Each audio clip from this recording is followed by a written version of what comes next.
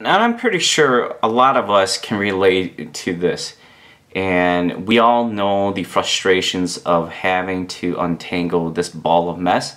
Whether we're out there in the woods, get ready to hunt, or when we're at home and we just got done with the hunt. It is so time consuming, so frustrating to deal with this mess. And I know that there's a ton of different options out there on the market.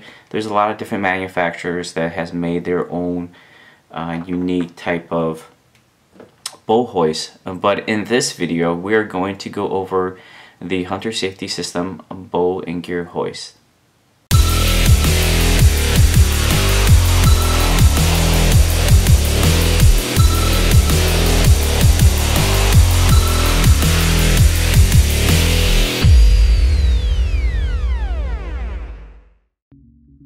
You can obviously find this item on eBay, on Amazon, and other online stores, but I picked up my two products from Cabela's and they retailed for $14.99 each.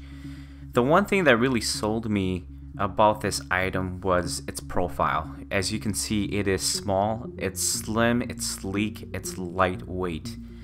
I measured it and it comes out to about 3 3/8 of an inch long, 3 inch wide, and 1 1/8 of an inch in thickness. So it definitely has that really nice thin profile. Smack dab in the middle of this item is the heart and soul of the hoist, and this circular knob is basically the handle. In the middle of this is a little cutout, and once you flip this little cutout out, this basically acts as your handle, and you can grab hold onto this and start winching any access line back into the device. I love how they were able to combine the two together, and once you're done, you know, you can put the handle back in and it's nice and snug in there. It doesn't flop out. So in one of the top corner is an open hole. You can run a small cord through it and use it to tie some sort of rope to it. On the back side of this hoist is the metallic belt clip, and it's held on down by 2 small screws. The tension on this clip is pretty strong. For the most part, I haven't had any issues with it slipping off, so it's definitely nice and sturdy, and it has held on. Moving on down to the carabiner, nothing special here, but the one thing that I really like what they did was adding this little rubber piece to it. And what this does is that it helps protect whatever equipment that you're clipping this carabiner onto. Taking a look at the rope itself, as you can see, it is nicely tied onto the carabiner. The stitching on the rope is nicely done as well.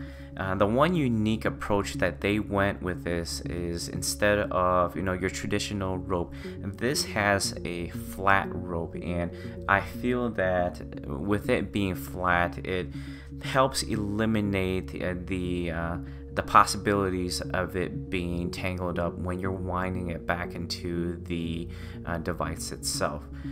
Even though it's nice and flat, the times that I've used it, it's definitely nice and sturdy, and it does hold up a good amount of weight.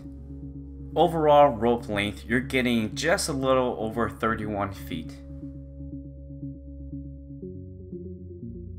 So let's talk about weight. Here I'm going to demonstrate and compare this to a Allen hoist, and I'm going to compare it to your regular rope hoist as well. So comparing the three items together, just to kind of give you guys an insight as to how much this item weighs compared to some of the other options that you may be looking into. Alright, so let's talk about cons.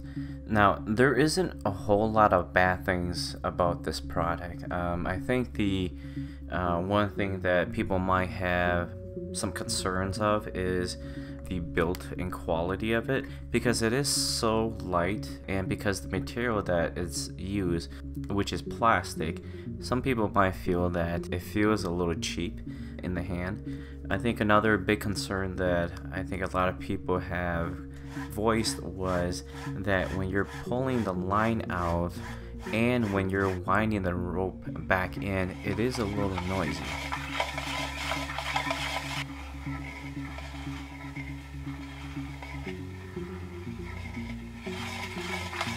Now to some folks, this is a big deal. To me personally, I really don't mind. It doesn't bother me at all. But these are just some of the things that I can really kind of point out that I think a lot of people will probably have issues with.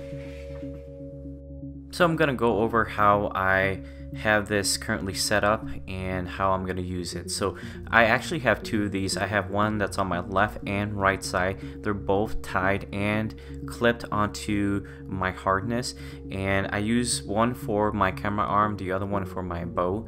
So when I'm climbing up that tree and I'm at the level where I'm at and I have everything set up, when I'm ready, then I will pull both of my items up to where I'm at. Vice versa, when I'm done at the end of a hunt, I will clip my items back onto my two devices, and then I will lower each of them back down to the base of that tree. Well, that basically concludes the Hunter Safety System Bow and Gear Hoist review. I hope you liked this review. I hope that the information that I was able to provide you has given you some insight in regards to this particular model. Like always guys, thanks for watching. If you like this video, please like and subscribe.